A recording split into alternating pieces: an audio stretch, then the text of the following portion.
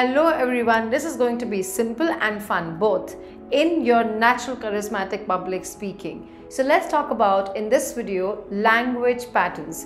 You know what? That why are we here and what are we doing with natural charismatic public speaking videos? What else can we do for all of you?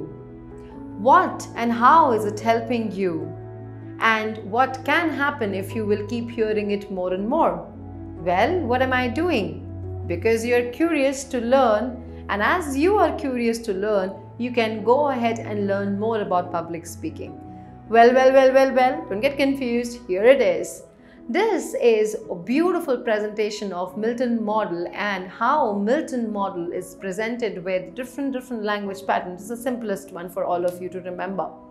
Let me tell you, all the famous public speakers, everyone, has been using language patterns unconsciously without their full awareness, or might be they have awareness, as well as they are utilizing the patterns to create an impact while they're speaking.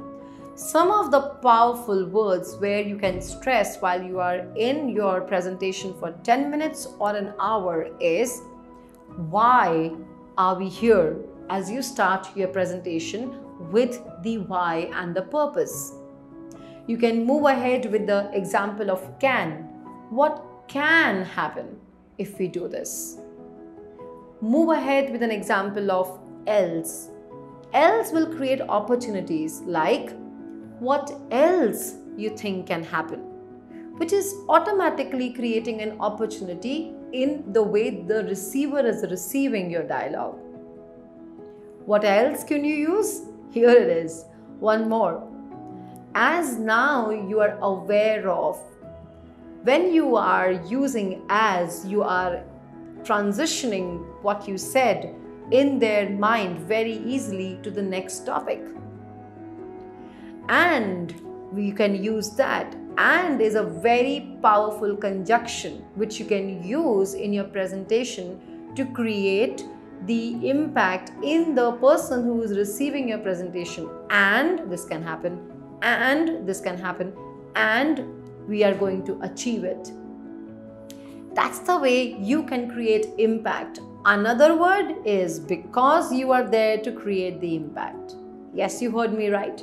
Because is another powerful way to connect the dialogues from one to the another without the listener noticing that you are actually connecting this. This is called complex equivalence in Milton model or meta model patterns.